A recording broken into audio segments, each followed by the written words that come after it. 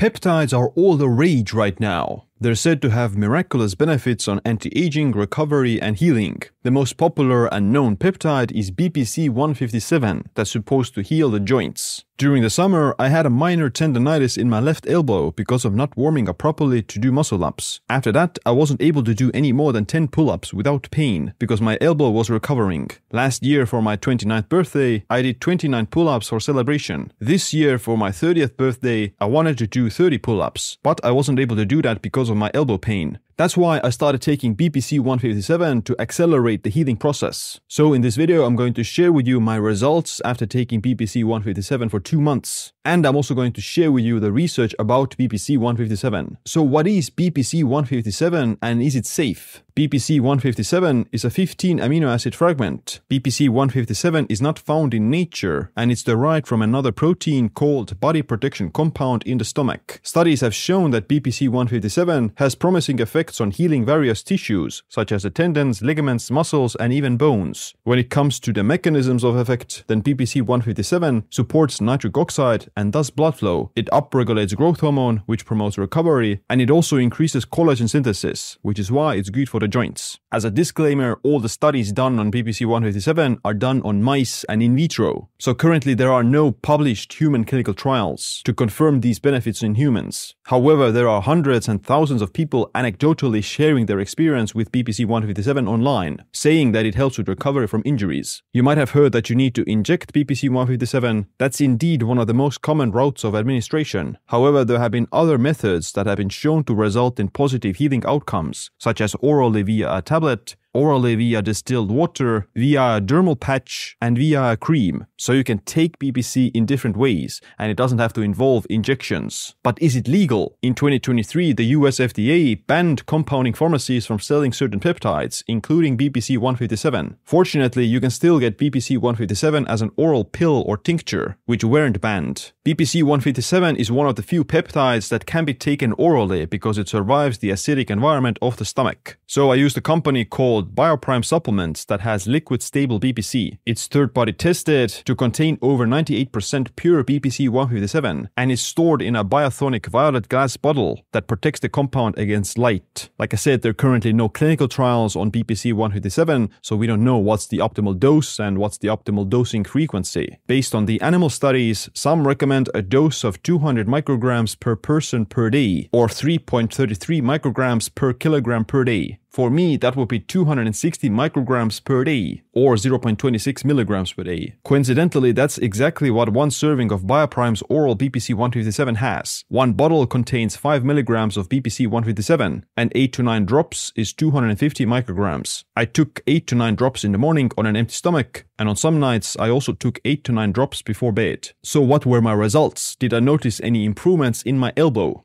After taking BPC 157 for 2 months, I did recover from my minor elbow tendonitis and I was able to lift heavy things again, which I wasn't able to do after I had the injury. I've had similar injuries before. About 8 years ago, I had also a minor tendonitis in my left elbow, and this time I was able to recover somewhat faster than the last time. The injury last time was much more serious than it was this time. I can't say that it was because of the BPC 157, but I was able to get back to doing pull-ups much faster, whereas last time I wasn't able to do pull-ups for many months. I'm going to share with you whether or not I was able to do the 30 pull-ups at the end of this video, but I'll quickly share the main research done on BPC 157 and what are the different applications. Let's start with tendon healing. The biggest reason I started taking BPC is because of the effects on tendon healing. Tendons and ligaments are hard to heal and they take much longer to recover than muscles because tendons lack proper circulation. There's not a lot of blood vessels supplying the tendons with blood flow, which is why they don't get that many growth factors and nutrients. BPC 157 has angiogenic effects, which means it promotes blood flow to the tendons, and it's also thought to control the function of collagen fragments. Research on rodents has shown that BPC 157 improves recovery and healing after tendon injuries. What's more, the recovered tendons appear to have higher functionality and they're able to tolerate greater load until tendon failure. A 2006 study also found that BPC 157 is able to promote tendon to bone healing after the Achilles tendon was detached from the bone of rats, whereas control animals didn't close the gap.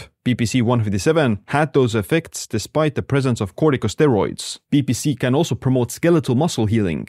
In a 2006 study on rats, BPC 157 was able to restore the functionality of a transected quadriceps muscle. Natural healing processes were unable to compensate for the injury, whereas BPC 157 after 72 days was. The BPC 157 treated muscles also had higher failure load compared to control animals, which means they were stronger and more resistant to heavy loads. If this study is correct, then it would mean that taking BPC not only heals the injury but also makes the skeletal muscle stronger. That's essentially how muscle hypertrophy works. Your muscles encounter mechanical tension that forces them to grow and become stronger. Now, it's of course not completely clear if BPC will have those effects, but theoretically BPC not only can heal the injury but also supercompensates. Besides injuries, BPC 157 has been found to promote skin wound healing in rats. It also counteracts bleeding, platelet stabilization, and resolves clots. I don't have any skin issues or acne, so I can't tell whether or not it's actually the case. But many people do say that it does help with their skin condition as well. BPC 157 appears to have anti-inflammatory effects that improves liver lesions, brain lesions, gut-brain function, and central nervous system disorders. In a 2019 study, scientists caused spinal cord injury to rats and gave some of them BPC 157 at a dose of 200 or 2 micrograms per kilogram, and the others got saline water. As you can see from this graph, the control animals who got saline water, as shown by the white rhombus, didn't recover and they had spinal cord injury. However, both the BPC groups, as shown by the black square and the triangle, recovered. BPC 157 also promotes gastrointestinal healing, and this may recover gut-brain axis and gut-brain axis function, which is good for the gut and the brain. Now, remember that I said there were no clinical trials on BPC 157? Well, there are 2 clinical trials from 2002 and 2003 on ulcerative colitis patients cited in the BPC 157 literature, but I'm not sure if those trials were ever finished